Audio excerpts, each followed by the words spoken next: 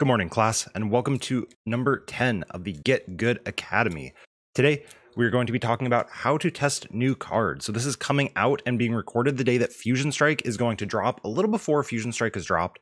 So hopefully it doesn't get too buried in the YouTube algorithm. You aren't actually finding this way later, but this is applicable to every single set. And I think it's kind of a big deal for anyone like me going to Salt Lake City.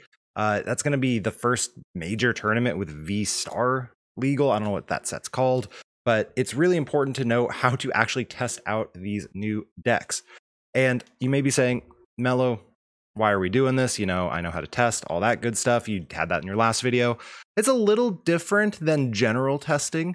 So we're going to talk about how to maximize your testing when a new set comes out. This is going to be one of those classes, you know, sometimes you walk into class and it turns out there was a test last time and everyone did really bad on the test and the teacher just lectures you on how poorly the class did. It's kind of one of those, except instead of the class doing poorly, it's content creation as a whole does a really bad job of showing how to test out new sets.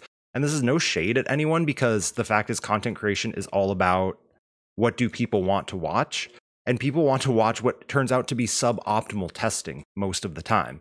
So we're talking about how you should be doing it. I'm not saying you shouldn't watch that stuff, because I watch it too. It's fun to watch the new cards, but it is definitely suboptimal and definitely something that you should spend a bit of time on your own doing. So how to test the new cards when they come out, whether it's for a big tournament, if it's on PTCGO, whatever. Just keep these first two bullet points in mind. Your new list sucks. I promise you. Every single new list of a new archetype is unrefined and relatively bad. The odds that you have found the near perfect 60 by net decking someone from Japan or just theory modding it a bit is ridiculously low. You might have a good list, it might be close-ish, but it definitely is not optimal. This is really important because old lists, stuff that's been around for, in this case, even only one format, Jolteon VMAX, Leafeon VMAX, Dragapult VMAX, these lists are refined. People have put a lot of time into them. They have been successful. These are pretty well put together lists. With that said, when you test out new decks and you want to see what is Mew VMAX's power level, you want to see, oh, what is Inteleon VMAX? How good are these decks actually? One of the best things you can do, and really the only thing you should do, is test against known archetypes and lists. Do not smash the new decks together and see what happens. Like I said, there's something, a lot of content creation do this, and it makes sense. That's what people want to watch. You get to watch two new decks instead of one new deck. If you're preparing for a regional, a League Cup, IC, Worlds, anything like that, really keep in mind, that doesn't help you. Smashing the new decks together is just two unrefined lists going against each other. You're unlikely to play against just new stuff. You go to a regional for, you know, Fusion Strike doesn't exist, but if it did exist, yes, you're going to play against Mew VMAX. Yeah, you're probably going to play against Inteleon, but you're going to play a lot of stuff that is neither of those two.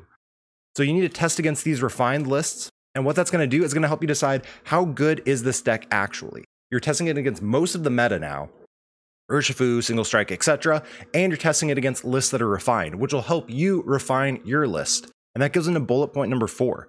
Be sure to constantly make changes as you're testing. Again, your list sucks. My list sucks. The one that every content creator puts out sucks. The one Tord makes initially probably sucks. You can ask him, how many changes do you make to list when set comes out? And he will tell you it is not the same list. There are differences. You have to play it against these known, consistent, established, powerful archetypes. And as you're playing it, you're like, oh, I need more consistency. Oh, I need less consistency and more text for this matchup because this matchup turns out to suck. You know, oh, I'm setting up too much. My hand has too many dead cards in it. Maybe I should get rid of some of these. You know, all of these things. So you need to consistently make changes, consistently be like, oh, I got unlucky. No, we've talked before about luck. You cannot blame luck. If you have a bad list of a new archetype, sometimes you have to be like, you know, it hasn't drawn well for the last couple games. I need to make significant changes, or maybe I need to completely scrap this idea because it sucks. It happens. It's happened to me before. My very first world, the only worlds I've competed in, to be fair, but it was 2019, post-rotation. They decided to rotate before worlds. We had to test everything. I had so many ideas, and I spent way too much time on a lot of them that were just relatively bad. Fairy Mewtwo, I spent a lot of time on Fairy Mewtwo. That deck sucked. but I kept trying to make it better. And at a certain point, you also have to cut your losses and say, you know what, maybe my new archetype just isn't it. Testing against the refined list, which at that point were like Blacephalon GX and Pikarom and Malamar. They're pretty well known, even going into post-rotation. It was like, oh, this just isn't powerful enough. When I tested against my friend, who was also testing his new stuff, Fairy Mewtwo looked so good. The problem is, we're both testing relatively bad archetypes and bad lists of some what turned out to be decent archetypes. So be sure, consistently make changes, test against the known stuff. Now, if you want to see the new cards, it's a short channel today, short episode today, short class today. But you know what? I'm going to let you out a little early. If you want to see the new cards, be sure to sub to the channel. Of course, we'll have, for sure, some Mew VMAX and Inteleon VMAX and probably some other stuff in there. But yeah, we'll do some of that stuff in the upcoming weeks. Be sure to check out my Twitch as well while we'll be doing it live. Friday the 12th is the first day I will be streaming Fusion Strike. I'm going to try to get all of my Mew VMAX stuff.